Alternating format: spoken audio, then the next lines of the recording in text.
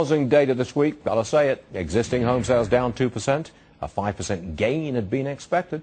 And here's the whopper, new home sales. This is sales of new homes down almost 33%. So much for housing leading any recovery. Joining the company now is Greg Rand with Better Homes and Gardens Rand Realty. All right, Greg, welcome to the show. Before we go to our talk, I've got to say, Freddie Mac, 30-year fixed-rate mortgages, awesome. Average rate, 4.69%. Okay, let's not deal with that. Let's deal with the real estate situation. Right. You cannot tell me, you can't paint a rosy picture of real estate at this moment. Sales are down, new and existing homes, they're down. Okay. I want to give you guys the accurate picture because I'm going to break you of a bad habit that you guys have here, and that is, it's not just you, it's the economists, it's everybody who talks about housing.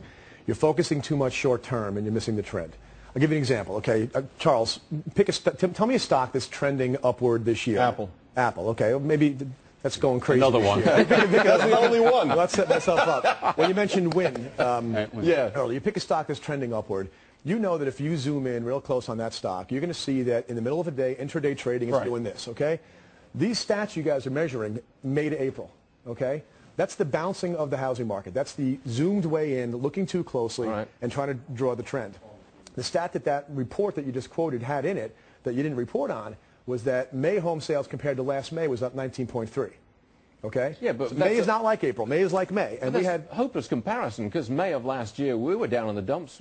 We have 8 months in a row of that though. From October all the way through May, we've had an average of 20% increase over last year. But you have 8 million mortgages that are past due. Deutsche Bank says that by first quarter 2011, 25 million homes will have little to no equity whatsoever. Where's that trend? That trend is dismal. Well, it's dismal for the folks that are going through it, no doubt. But what I see happening right now is that the rates and the price, and just a little percolating optimism is causing people who are on the sidelines to come off the sidelines.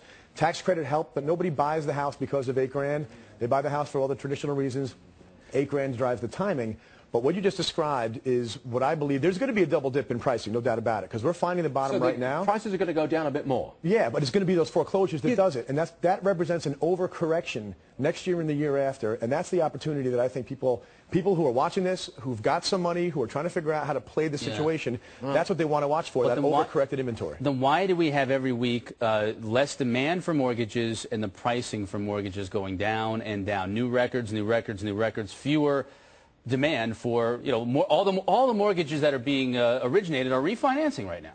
Right, but well, no, that's not true. Purchase mortgages are strong still. And again, if you're going to give me month to month, that's the same thing as me saying Apple's doing badly because 30 seconds ago Apple went down a little bit, right?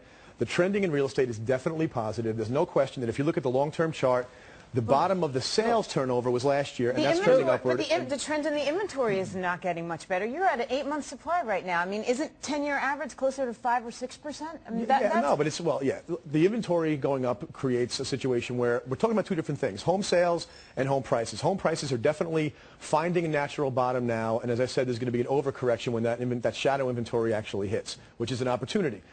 You look to California, Nevada, Arizona, they kind of give us the clues of what's going to happen in the rest of the country when that bottled up foreclosure inventory hits, which is bargain hunters attack. Because those banks, they hire us, brokers like us, to sell those properties. They give us the order. I want a 30-day price on this. They want that thing unloaded in 30 days. Big opportunity. People see it, and there's still enough people, 90% still employed, still enough people out there that are gobbling up the housing. Look, we're not saying that housing is depressed, in the doldrums, it's dying. You're not? No. We are saying that the uptrend is much slower than it should be, bearing in mind where we're coming from. On prices, we understand there's an uptrend in sales, but not on prices. Prices is going to wait until the next economic revival. You're talking about Greg, the next Glengarry Glen Ross Part 2 will use that whole monologue right there. Greg Rand. For closers. All right. Thanks very much, Greg. We appreciate you.